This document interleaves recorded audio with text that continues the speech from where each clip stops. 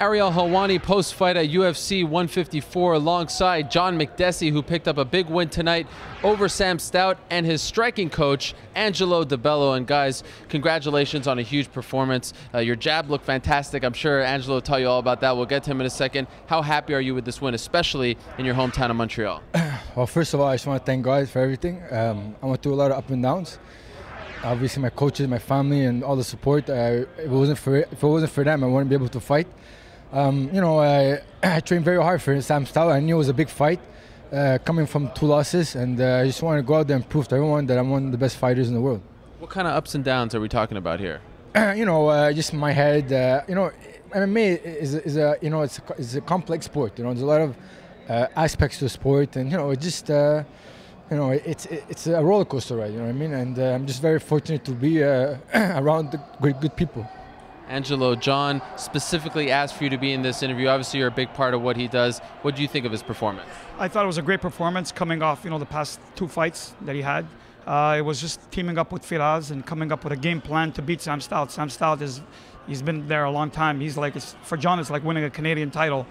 Sam Stout being the top Canadian for a long time. So for John getting the victory, it puts him higher in the UFC world rankings.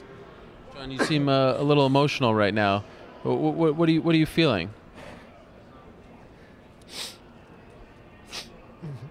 This is my life. This is my dream.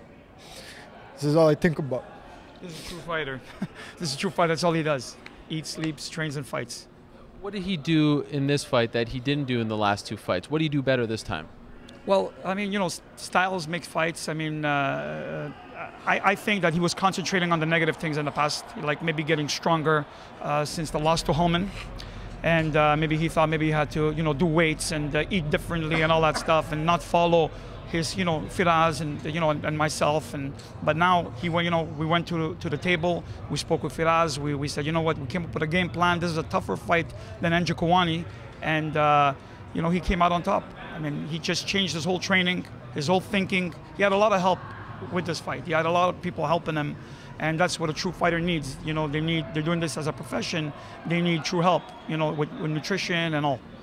The jab is one of those underutilized tools in MMA. You don't see a lot of guys use it well, like in boxing. Right. Talk about his jab and why it's so effective. His jab is effective because it's almost like a counter jab, like a counter. He lets the opponent miss and then he lets him pay. So he comes back with it. We were looking for the double jab because he has that great as well. But I mean, his jab is effective because it's more of a counter punch than anything else, and he likes it a lot, and he utilizes it a lot. John, you talked this week about working with a coach about getting the mental side of the game down. Do you feel like you've conquered that? Yeah, it was very tough. Brian Kane, he's a sports psychologist, works with a lot of athletes. He's been awesome. He's been very helpful, and I just had to keep reminding myself about, try not to focus too much on the outcome and just not make the pressure get to me, and just focus on the present and the process. And it's a constant. It's like when you're working a bicep or when you're working a jab. I underestimated my mind, and you have to, if not, work your mind as much as you work physically. And that for me, I believe that was my biggest problem, was my head. I was lacking confidence, and I knew if I'm relaxed and I'm 100% confident, I know I can beat anybody. Now that you look so good and you got the win, do you feel like you can relax a little bit and exhale out here? I mean, look, I won the battle. I still haven't won the war, and I'm very grateful. I'm very honored to fight a guy like Sam Stout. He's an amazing fighter. He's a veteran. I respect him a lot.